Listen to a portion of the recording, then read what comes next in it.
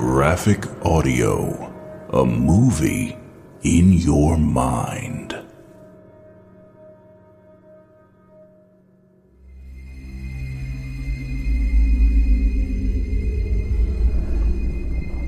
Imagine humanity's worst nightmare. A world that didn't see the end of the Cold War in the early 1990s, but in September of the year 2001, in the form of nuclear Armageddon.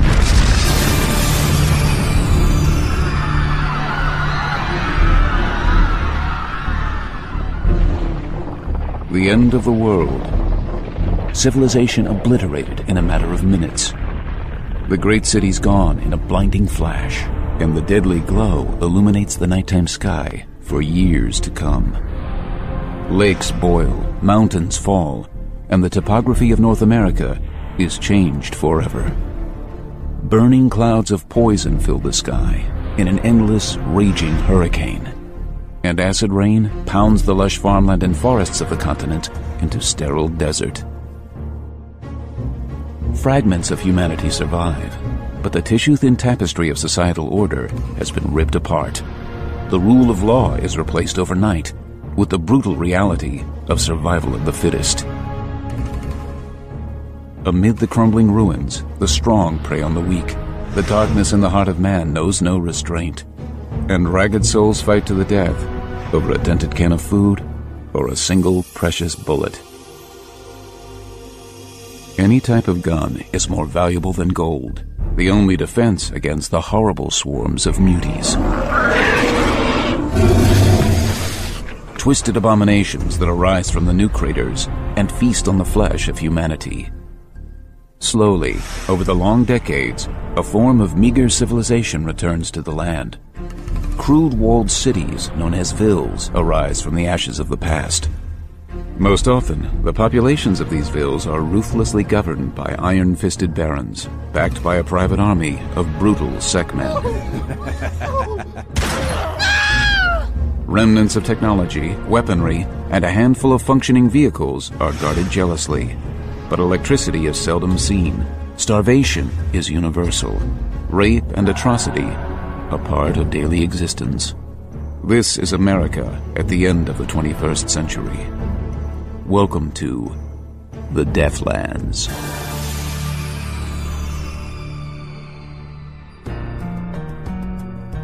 But there are good people here. A band of survivors, thrown together by the hand of fate, bring new meaning to the term nuclear family. Fierce survivalist warriors with uncanny skills and ingenuity, they travel the Deathlands in search of a place to build a peaceful life for themselves. We're just travelers on the long road north, come to water and rest, and willing to pay for it.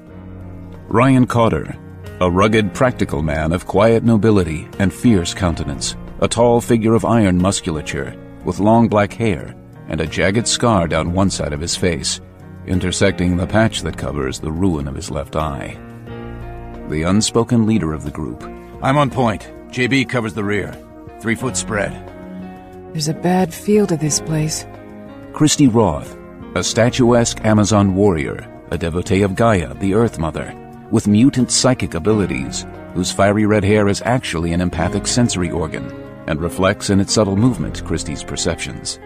She is Ryan's lover and most intimate confidant. We may never get another chance, lover.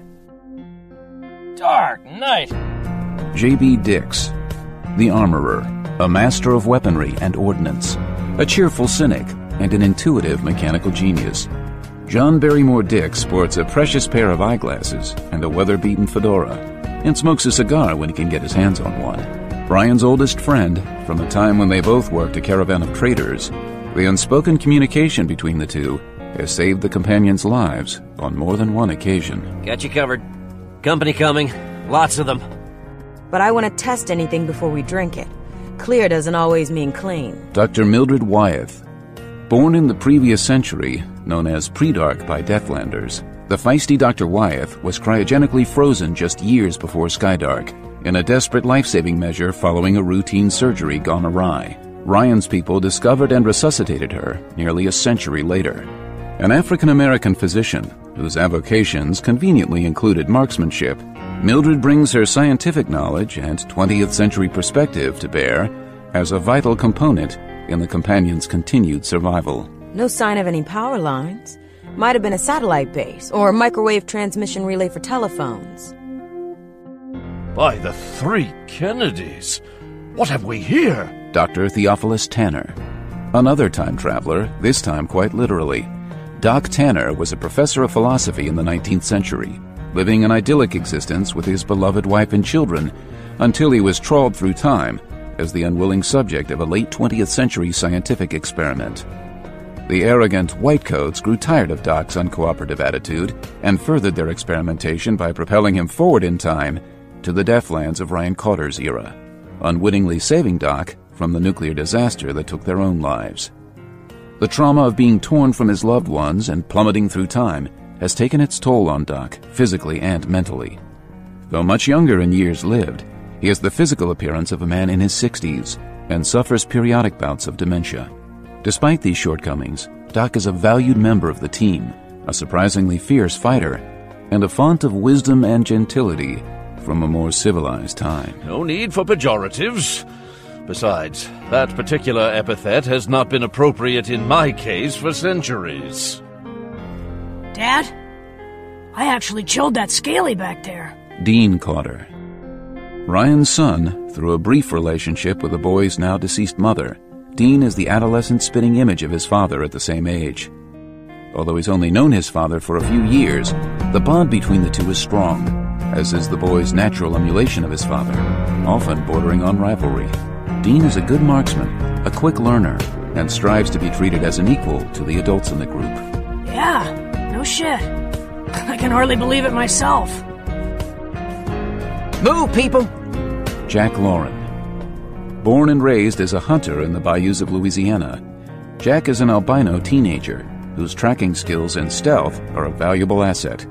Jack is a man of exceptionally few words and a dangerous warrior even without a gun in his hands, for he carries concealed in his clothing an arsenal of leaf-bladed throwing knives. Blade Man knows. More than friends, as close as any family, they are a superbly efficient fighting team, as lethal as their brutal environment dictates, struggling to hold on to their humanity in a land that knows no mercy. Early on in their travels, the companions made a startling discovery. A vast system of hidden underground redoubts built by the pre-dark military, which contain mysterious technology, including the amazing Mat-Trans units. A network of teleportation portals that enable the companions to travel almost instantly, if randomly and often blindly, to another redoubt somewhere in the world. Employing their functional understanding of this miraculous technology in their search, the companions never know where the Mat-Trans units will land them. But in the Deathlands, the odds are always against them. Dimitriou threw the wagon into a spin, throwing Chambers and Thornton into each other. Well, they got balls, I'll give them that. Even the bitches. Dimitriou slewed the vehicle counter to the grain of the land, bucking as he hit a rise that he would otherwise have avoided. Gordon braced himself and looked over his shoulder at the Coldhearts in the rear. Ready to rumble, boys. Looks like they want some action. Just as Chambers and Thornton had been taken by surprise, so too had the companions in the wag ahead. It was only the fact that there were four of them squeezed tighter in the rear of the vehicle that saved them from greater injury. Ryan, what? I get it. Take the fight to them. Why not? Offense is the best form of defense. Ryan was heading straight for the wag that had been pursuing them. For the first time, he got a clear look at his opponents. Two in front, two in back. The wag jockey had an intense, focused look about him. The man next to him, older, more battle-scarred, looked more like a veteran. Ryan didn't get a clear look at the two in the back before the wag slewed to one side, trying to flank them. With their knowledge of the territory, Ryan couldn't let them do that. Ignoring the jolting, bone-rattling impact of each rut in the plane, he altered his own course so that he could stay head-on.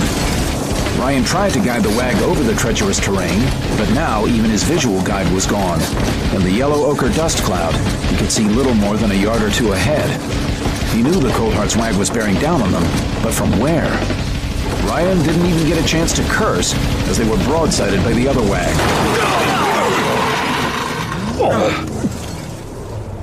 Now the other wag was still. Ryan forced himself to move, even though every muscle seemed to have lost its strength and solidity. He felt as if he was moving through quicksand. At the back of his mind, he felt the urge to give in to the blackness that wanted to enfold him. He knew he couldn't do it, even though it seemed so inviting. Whoa, Chase, what the fuck are you...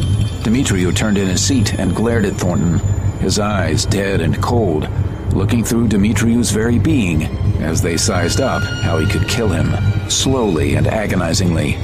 Chambers, eyebrow raised, watched Thornton shrink back. Gordon put a hand on Demetriou's shoulder, turning him back to the wheel. Now, Chase. He can keep if you want. We got more important hunting. They stared at the wag in front of them as the dust settled. Shit!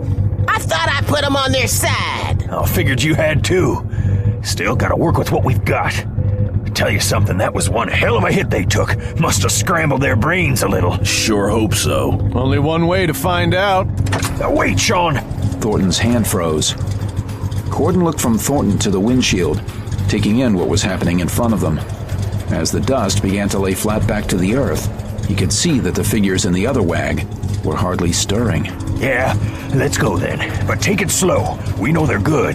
Just a matter of how fucked up Chase got them. Fuck them up some more.